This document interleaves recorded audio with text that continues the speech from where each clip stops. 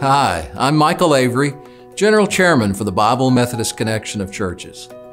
The Bible Methodist Connection of Churches is a Protestant, Arminian, Evangelical, Wesleyan holiness denomination with a rich heritage rooted in the Methodist movement founded by John Wesley.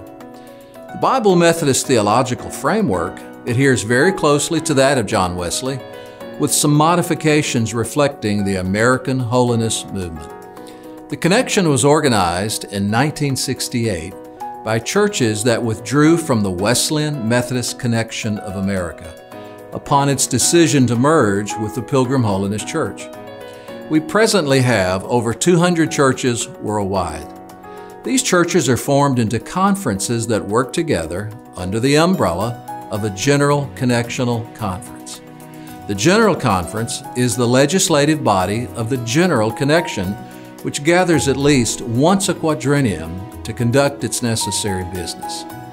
By design, the General Connection avoids a central form of government, respecting the autonomy of the local churches and regional conferences. Our first General Conference was held in 1970 on the campus of God's Bible School and College. Our first General Chairman was Dr. Leslie Wilcox.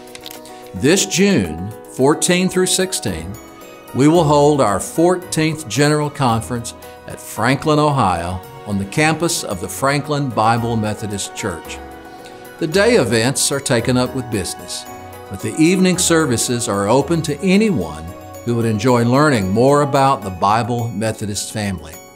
Tuesday evening, our Director for World Missions, Reverend Timothy Keep, will be speaking. Wednesday evening is the evening that our General Chairman speaks, so I will be speaking that evening. If you want to know more about the Bible Methodist Church, come and be a part of this 14th General Conference. I also hope you will watch the other videos that will follow explaining the life in each of our regional conferences. Don't forget, General Conference, June 14 through 16 in Franklin, Ohio. I hope to see you there.